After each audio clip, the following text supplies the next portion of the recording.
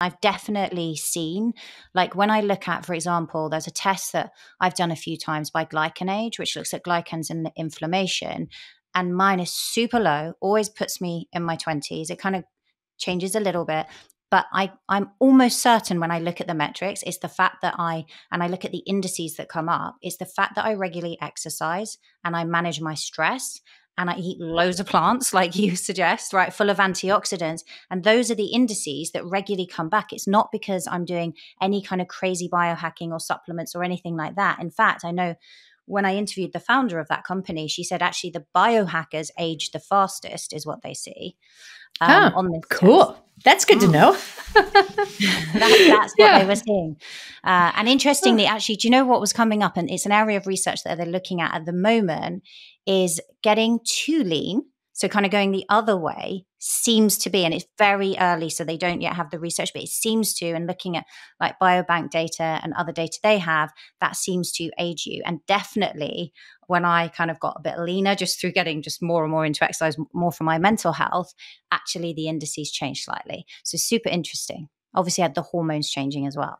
Yeah, it makes sense though, because if you're looking at some of the muscle indices in sarcopenia and all the inflammatory processes that happen, that's kind of like getting like, yes, you're having poor quality muscle, but if you're thinking about someone who's getting too lean, it's like not only are they losing the body fat, but they're also losing the muscle. And if they don't have enough to support everything, that muscle is going to keep being used for the amino acids instead of being built. So it's a really interesting line.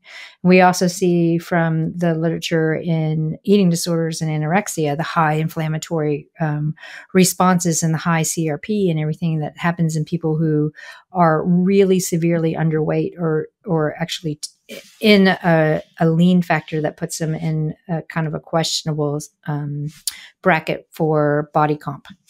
And I guess as well, I want to come back to protein in a moment because your needs are going to be higher as well, right? If you're working a lot, it's not just physical demands, it's the brain demands that are needed in terms of those amino acids.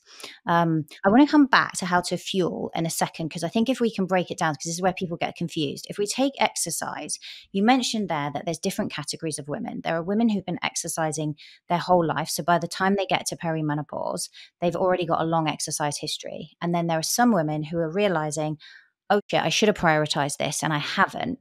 And there's going to be different rules, if you like, or platforms to start from for those two categories of women. So if we take, you mentioned around zone 2, if we take the woman who is fairly untrained, right? She's done classes and things, and then she's gone through periods where she hasn't exercised, and then she's got back into it, but she's now seeing social media, seeing your content and realizing I need to do something about this to support myself.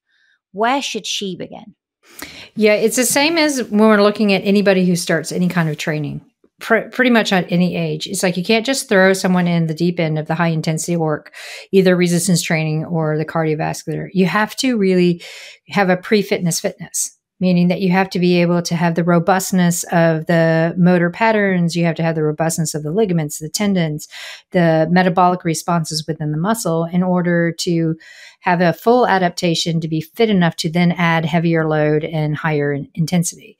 So if we're looking at someone who used to be active and now all of a sudden they've had a 10 or 15-year break and they've been intermittent kind of, yeah, I'll get on this walking or running bandwagon, then I'll pull it back. You want to just start with consistency. And we can start that consistency of, okay, let's go for a low intensity walk or swim a few times a week. And then let's add some body weight strength training stuff. And we get into the consistency of those habits. And then we can start manipulating those days with different intensities and loading as the body has adapted and gotten fitter and can be more stress resilient to added load and intensity. That makes sense, because I see this a lot with women who, for example, have really taken their careers have taken off and they've added in kids. And in their like late 20s, early 30s, before they had them, they were doing things like triathlons. They were super fit.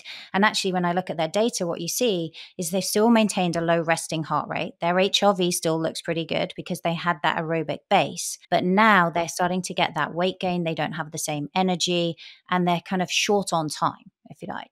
So how can they, some things like zone 2, for example, you're not really going to get loads of benefits of zone 2 training for 10 minutes, right? You have to do a bit longer.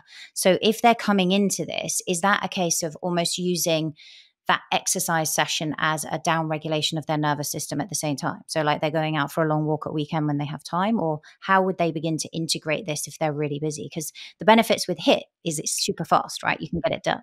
And when we start looking at like the busy, really highly stressed individual, which I think we've both been part of or are part of that right now, and you're trying to find pockets of time, this is where, when we're looking at the consistency, it's like, okay, if we're looking at Monday, Wednesday, Thursday, Saturday are the days that we've mapped out 20 to 30 minutes of work for us. Maybe the first 3 weeks, when we're trying to build that consistency, we're working on mobilization. So we're looking at using voodoo floss and resistance bands to increase our range of motion so that we can start to move better. If we're doing that, we are adding some resistance and load, but we're also stimulating that parasympathetic, because we're able to get in and manipulate the nervous system in a way that's creating us not to be in this hunched, like stress state, but to open up all of our posture and all of our joints. So we're spending consistency that way. Then we can also look, okay, after a mobilization session, maybe I'm going to add some body weight push-ups, because that's going to bring the heart rate up. It's also going to start working on building muscle and strength. So we just start tapping into small bits of energy systems and seeing what is needed at that time. Once we have that 3 or 4 weeks of consistency in those days, then we can go, okay, well, now in that 20-minute session you have on a Monday, we're going to warm up for 5 minutes with some mobilization. We're going to throw in some explosive kettlebell swings as our sprint interval training. And then we're going to finish with some body weight squats and push-ups, because we want to really start getting more into that resistance training. So it is a stepwise increase, but I wouldn't have her go for a 20-minute walk at zone 2, because that's not going to do anything. That makes sense. And I guess make the most of that time. When we look at somebody who has been training for quite some time, right? They're really into their training and they want to optimize for longevity and hit all the different pillars. So they want to make sure that they're looking after their bone density. They want to have their power, their speed. They also want to have strength in addition to muscle mass and insulin sensitivity. They want to improve all of those markers. How would they look at across a year? How might they structure that training plan? Gosh, that's a hard one when you're looking across the year. If they're parents, I like to look at the school year and go, okay, well, during the school holidays, we're going to use that as recovery. It's kind of deload, and it's just going to be active fun time. And if you can fit in gym sessions, sweet, but let's not stress about that, because it gets really hard when your kids are home all day and you're trying to figure out what to do with them. Plus you're trying to work and all those kinds of things. So it's kind of like we're pre-planning these kind of times when you can just let yourself relax. Then when we look specifically like at wintertime, it's really hard to get up early because it's cold, it's dark. It's like, okay, so maybe we're going to take a lunch session, and a lunch session that you have, because you have to be in and out of the office and within an hour, right? So we don't have a lot of time. You might have 35 minutes that you can actually spend working out. So we want to maximize that time. So 4 times a week in that 35 minutes, it's going to be similar to someone who is just starting, but we're going to warm up with the mobilizations. And then we're going to do some primers for some heavy lifting. So maybe we're going to just focus on squat or knee forward motion, or maybe we're going to focus on posterior chain, but we have a plan, and we're going to really work on maybe a 6-6-4-4 rep scheme. So we're really lifting heavy in good form. And we finish with some plyo moves. So jumping, or if we're not really focused on bone density that day with a hard landing, then we're going to work on the explosive stuff.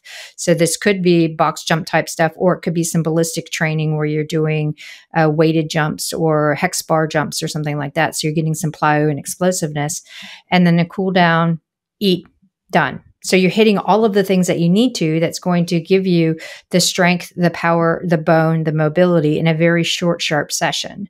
And then on the weekend, when you have more time, that's when you can do your soul food kind of zone 2, or if you have a longer time and you want to go do a total body gym workout and you have the flexibility to do that with your kids, and you do it.